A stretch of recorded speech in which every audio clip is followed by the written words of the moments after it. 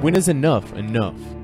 The government taxes, licenses, and restricts almost everything we do, and then they have the balls to act like we are unable to handle freedom. In Revoked Consent, we see what happens when technology, anger, and desire for freedom come in contact with government.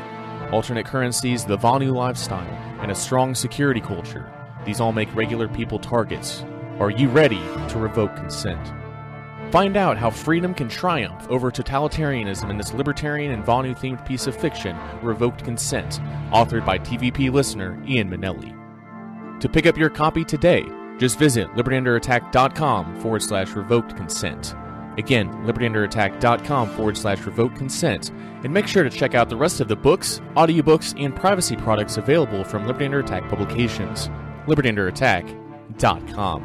Share your story, find your freedom.